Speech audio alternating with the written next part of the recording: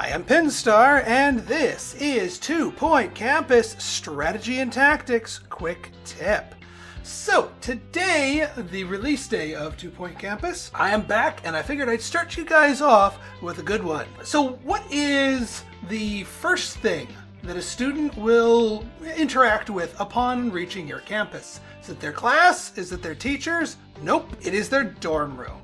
They need to check in to their dorm room. So today, I'm going to show you what I call the perfect 10 dorm room. Let me show you how to build it. So, dormitory, the perfect 10 dorm is, for me, 7 by 3.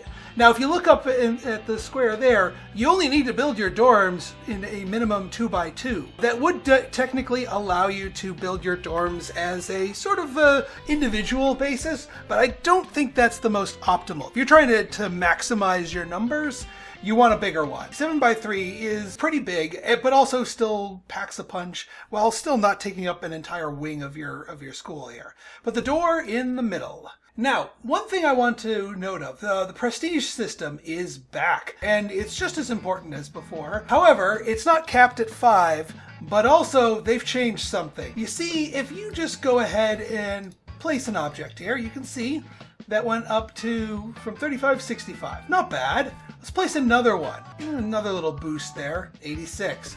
How about another one? 98. There's diminishing returns on spammed duplicate objects. We are free from the gold certificate spam. That being said, we do need to take some creative liberties in terms of ways of boosting up our ratings here. Now, the first things we want is beds. The game explicitly tells you that each bed is good enough for 5 students. So we're going to build 10 beds, which will allow us this room to cover 50 students. We're going to start with 3 of the white frame beds here. 1, 2, 3. Grab 3 of the brown frame beds. There's no difference in quality between these different beds from one another, at least of the standard types.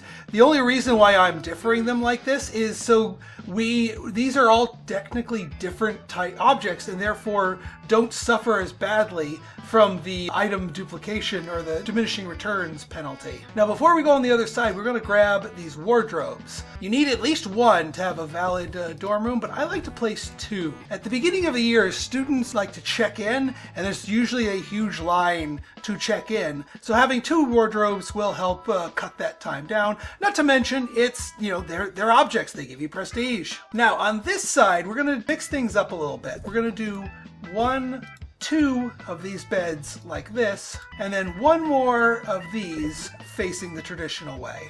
Now that's 9 beds. We have 1 more bed to place, and that is this thing, the double jump bed. This is not immediately available. It's unlocked with Kudosh, but it doesn't take much. If you don't have this unlocked yet, just put a couple more copies of the regular beds, you'll be fine. But if you have this, you want 1 of it. Just 1. It counts as a bed, increases attractiveness, really increases your prestige when you place 1 of these, and also helps romances and whatnot. I will get into relationships, romances, and whatnot in another video. But this thing's also pretty big, so we only want 1 of them, because we just don't have the room to spam them.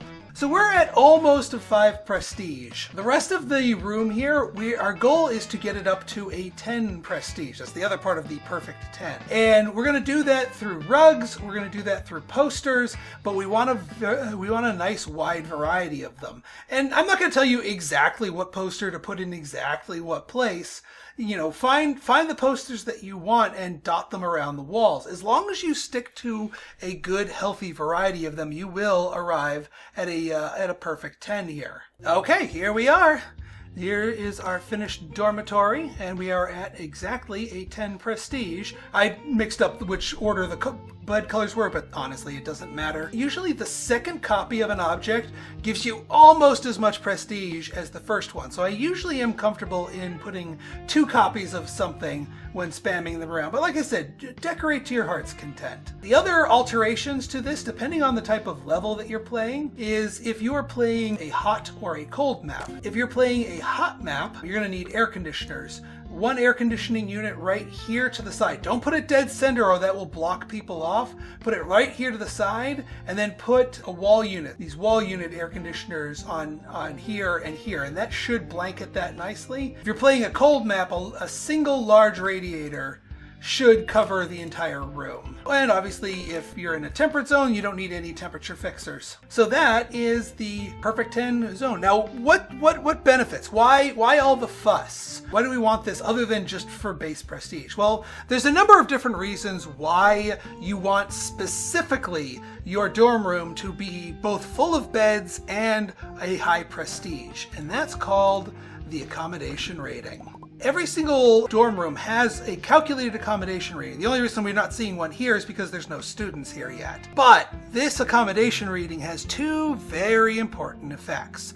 Let me flip to a real level here. Okay, we're back.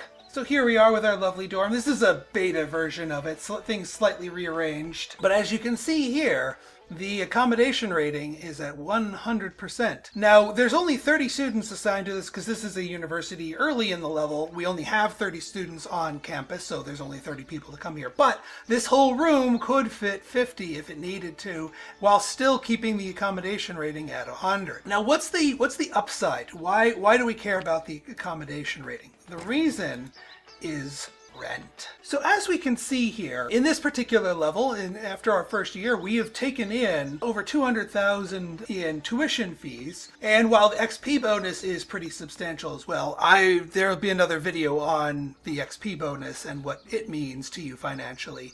The third most enriching thing of all of our income is rent. And the reason why that this is this high is because we are at 100% accommodation rating.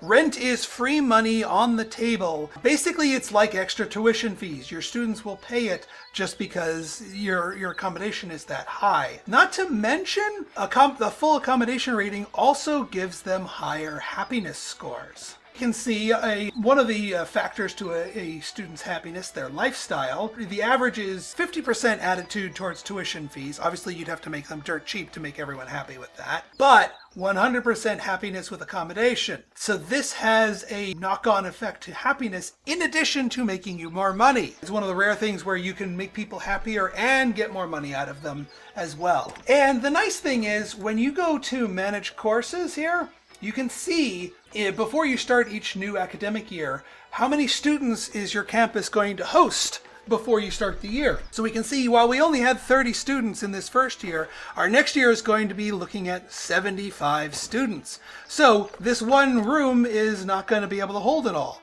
Luckily, we just copy pasta and find a new space for it, and it will be just as good as before. As long as you have more of these than you have of students, then you're good. Or if you're short on money, you can skip that. The accommodation rating will go down, but it'll still serve its function, and you still eke out a decent amount of accommodation rating based on your prestige level in there. So that is the perfect 10 dormitory. I hope you guys liked this one and found that useful. If you do, go ahead and hit that like button, hit that subscribe button. If you haven't gotten the game yet, there's an affiliate link in the description if you want to help support the channel and get a Steam key for yourself. But until next time, this has been Pinstar, signing out. See ya!